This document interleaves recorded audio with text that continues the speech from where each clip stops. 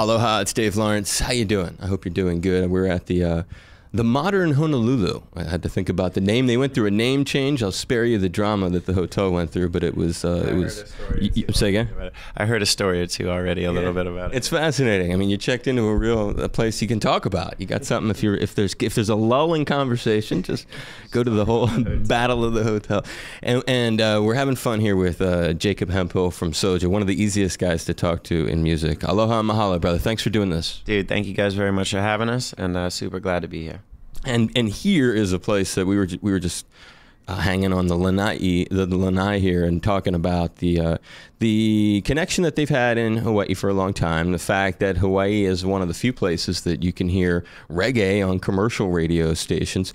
It's a lot of embracing. And when you think about reggae, it's different than the kinds of music maybe that most kids were listening to when you grew up in suburban Washington, D.C., Northern Virginia.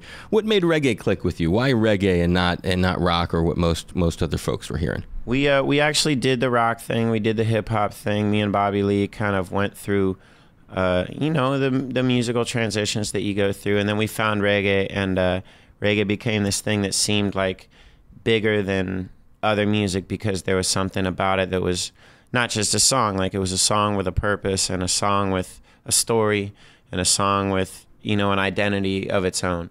And Bob Marley was, the first one that we listened to. And we thought it was kind of not better, but just different than all other music. And we decided that's what we wanted to do. I mean, we used to do hip hop talent shows when we were little kids, and me and Bobby, we do all that stuff. But then we found reggae and we were just hooked and pumped, and we wanted to be a part of it. Let's zero in on that. Reggae is made up of a lot of different styles of reggae, and we talked a little bit about that before, but it's an important ingredient because what you said you were drawn to was music with a cause, music with a purpose. And there was a side of reggae, obviously Bob had it. I mean, in the roots reggae, there was, I guess, Lovers was part of roots. There were all these different flavors. Dub was part of roots, and the part of roots that is the uprising spirit is clearly the one that made the most impact with you, yeah? Absolutely. Yeah, we didn't really have, we loved the love songs just as much as we loved the songs about truth and right, but the ones that we've learned to love over the years are the ones that put us in countries like Brazil and countries like Venezuela and countries, all these crazy places we go and these huge audiences we play for. It's not, the love songs are popular, but what's also popular is uniting people under one kind of umbrella of a word that everybody can kind of get behind and stick with each other and feel good about helping one another. And that's become kind of like the focus of our band, is to write music that relates to people and hopefully pulls people together. Yeah. Do you think it's filling a gap? Is there, because I'm a huge fan of roots too, and maybe that's why I connected when people turned me on. People were like, hey, you got to check this band out. And then I was listening to the new record, and we talked about what is it that you need the strength to survive, and you gave a really eloquent answer. There's a mission, I guess, you must be on. Is that what are some of the real focal point issues that call to you? Because there was an uprising in Jamaica because people were oppressed politically. So I'm looking for the root of it. The things that upset you, there's the environment, I guess, is an ingredient in it. Sure. We don't really look at, we don't claim to have all the answers. All we claim to do is be honest enough with ourselves to actually look at the problems and question it. And during that process, hopefully we can come up with something better than the solutions that are out there right now. And it's a system that runs, it's so big and so deep that you can't really call it, a system, or it's Babylon, or it's this or it's that. What it really is that we're kind of designed and programmed as the human race to be consumers, people who consume everything around us. And we're gonna have to come to a collective decision together as one human race if we want to survive for a long period of time, or if we want to survive for a short period of time and just go crazy with the consumption. But there should be some sort of meeting between all these, so-called civilized places of the world and these people with these great civilizations. We should all be able to have a huge, gigantic meeting and say, okay, we can all be different. We can differ on this. We can fight over that. But there's a few things we shouldn't be able to fight over. And there's a few things that we should all agree on for ourselves, selfishly, for the maintenance of the human race, like as far as it is going to go, and we should try to take it farther than that. And then, but what we do now is we kind of compete with each other, and there's no end to the competition. So our music is kind of, I don't think there's a void in music or in today at all in the people. I just think there's a void in the conversation. Like, people don't want to sit around and talk about this. If you bring this up, it's not popular. It's not like cool to talk about this. When it seems to me like it should be the coolest thing in the world, talking about the self-preservation of the human race. I mean, isn't that the only instinct we really have left? I mean, it's survival, dude. It's basic survival.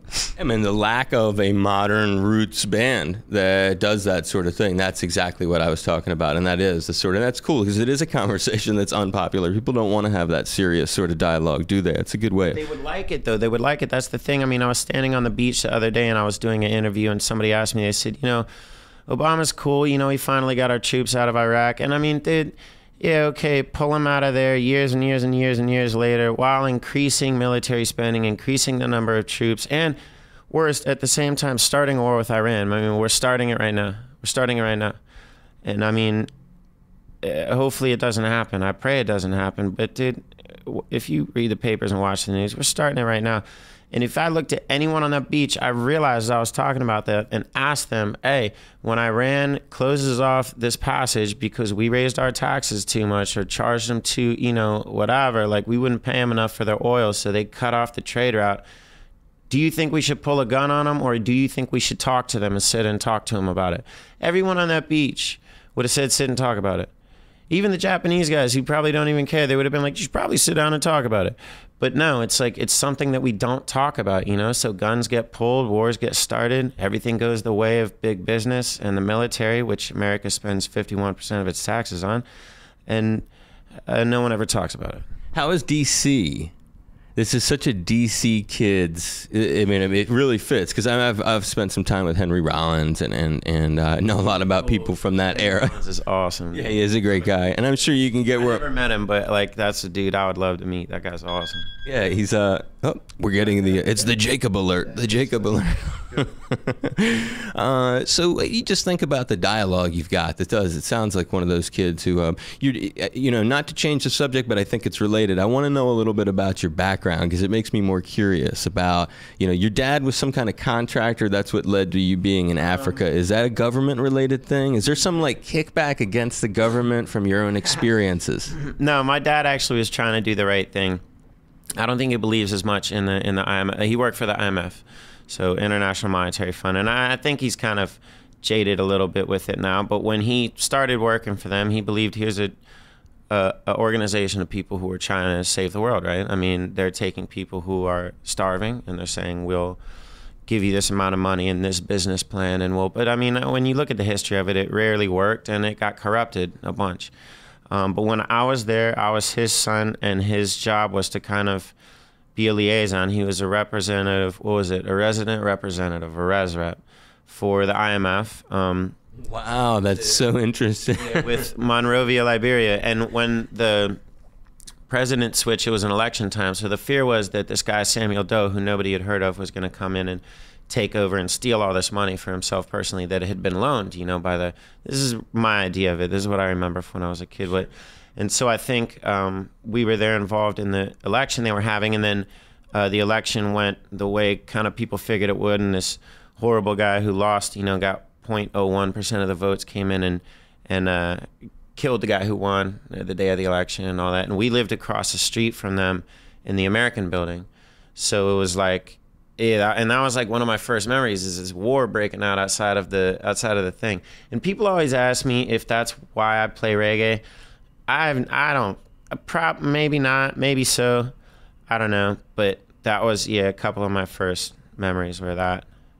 That's really that's a great thing. I'm glad I tucked it in right there, because after your rap, I was just thinking to myself, that's exactly why, you know, I mean, there's a reason this kid is so passionate about these issues. On the flip side, just because I know you're a man of reason, you got to think to some degree, just because it warrants addressing, because you were so eloquent to provide what you said, you got to think Ahmadinejad is somewhat of a madman too, right? I mean, you got to think a guy who will say that he wants, I mean, clearly over and over says in a redundant sort of fashion that he wants to wipe off the face of the earth one of his neighbors who are admittedly survivors of another person who wanted to sort of do that. You do understand why that would alarm people or make them think, man, he isn't like Jacob. He's not the kind of dude we could sit and hang with and maybe hang on the lanai and maybe work it out. I think that people, when I was a kid, somebody said to me one time, they said, there's a difference between being someone who admires someone or being a fanatic. And, that kind of stuck with me. Like, my whole life, you have to take everything with a grain of salt. Everybody's different, and everyone has different experiences, but in the same sense, we're all the same.